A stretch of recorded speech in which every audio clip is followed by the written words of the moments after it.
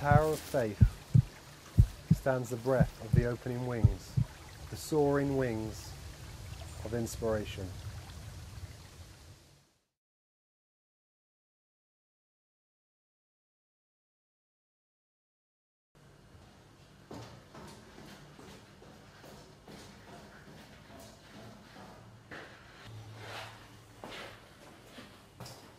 My figurative sculptures are symbolic, symbolising the outside world by the texture of the surface of the piece. And then the pose which they take depicts a state of being. Every single piece is always symbolising and trying to capture the absolute pinnacle point of that state. The calling symbolises the pinnacle of suffering. Basically, the ego suffers so much it self-destructs, and in that moment there's a knowing beyond thought.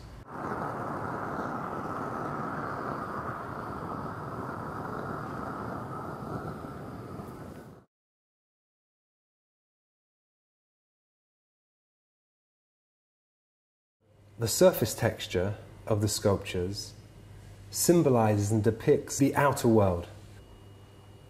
I would go to the woods and I will see the bark and the rocks, and I'll try and capture those shapes and patterns and forms in each piece.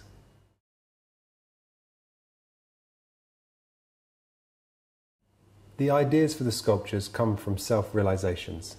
I have a realization which hits me at one point, and then from that I want to sculpt it, write about it, and talk about it. When I create, generally, I'll use either clay or wax. And I love working in these two mediums because you can put wax on or you can put clay on and you can take them off, and so you can play around with the form until you get it to say what you want it to say.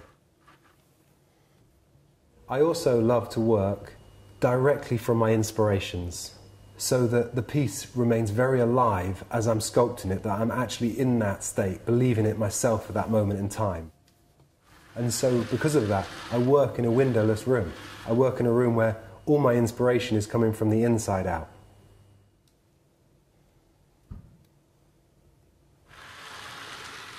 The Sleeper describes a piece which is still asleep to itself. It doesn't even realize that it's unaware yet.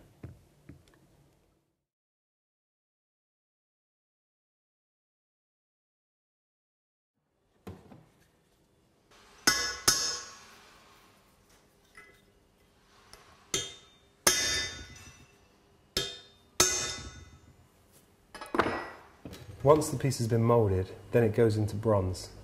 I love bronze because it picks up every single detail that you've sculpted in the first place, and it's this hard, permanent material. It has the best of both worlds.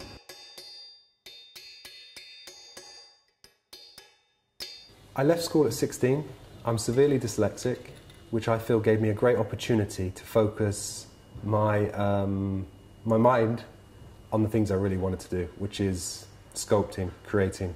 And the first thing I started to do was wood carve. I was very fortunate. I went to an apprenticeship when I was 16, and from there I built on those skills once I set up my own studio. Over time I became closer to what I wanted to sculpt by realizing it more in myself, and also at the same time I was developing the skills to be able to express the things I wanted to say through my work. I love the fact that I never done art at school. I don't know why, it's terrible, but I didn't. For me, art is about, or sculpting is about, form. It's about creating with your hands the overall 3D effect, not collages and colours. Not that there's anything wrong with that, but that was never for me. To date, I've sculpted about 30 pieces, but for me, this is just the beginning of the journey.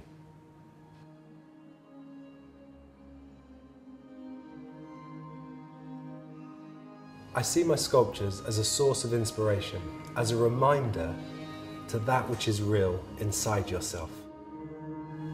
For me, that's my greatest opportunity.